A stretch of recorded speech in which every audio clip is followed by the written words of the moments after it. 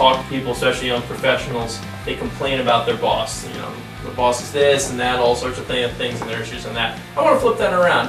How can someone who is in, who's in the working world, has a boss over them, an authority, who's overseeing what they're doing, how can they be a blessing to them and help support them in what they're doing?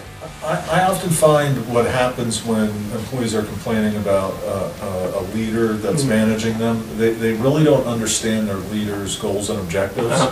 So I try to get them to reach out to that leader with wording like, hey, how can I help you? How can I make you successful? What do I need to be doing to get you promoted? In any job that I ever got, that's what I would do. I would work with my senior leader and say, hey, what can I do to help make you successful? Because I want to make you successful and I want to make the company successful.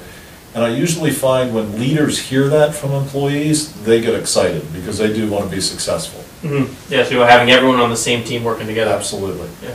Yeah, I think that's very critical. I mean, think about it, as an employer, someone comes to you and say, what's your goals, what's your motivations, how can I help you? That means a lot to me, because I'm hiring that person in the back of my mind thinking, how's this person going to allow me to achieve my goals?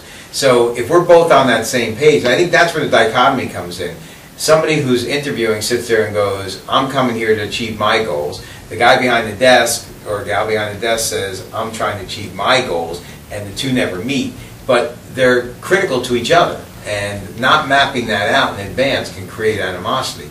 So first step is, of course, remember that you should do all things unto the Lord, right? That's the first step, and I think that's your first obligation, quite honestly. Second is to realize that we both have an obligation to each other.